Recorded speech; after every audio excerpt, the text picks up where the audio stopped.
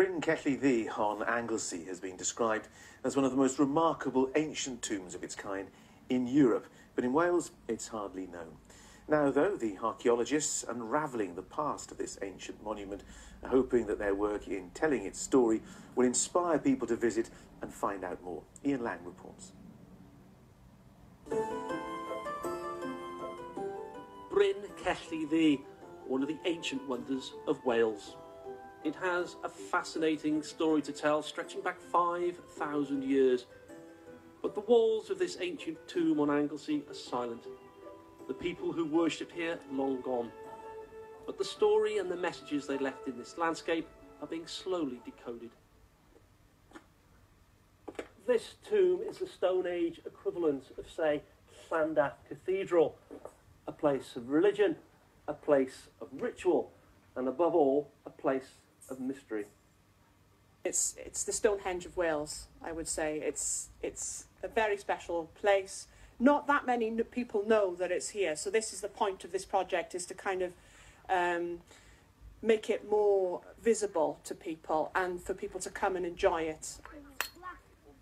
This is how the younger generation has been given an insight into what life was like all those years ago. School children from Holyhead learning how people once lived.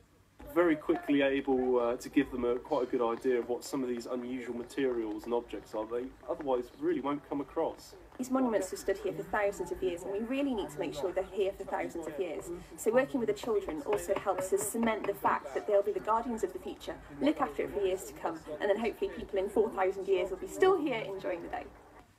As for the children, very clear, they'd not like living in an age without mobile phones and computers, but they are fascinated. Would you have liked to live in the Stone Age then? Would you have liked to live here all those years ago? No. I'm pretty fine in these days. If you lived in the Stone Age, it'd probably be the hardest thing to do. Survival, you gotta know a lot of survival.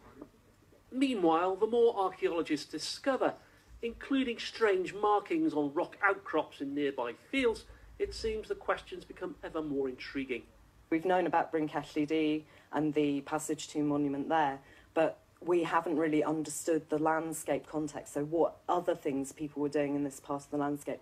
The hope is that as the story of this ancient tomb and its significance become more widely known, so too will visitor numbers, sparking curiosity in the incredible story this monument has to tell and opening a window onto our past.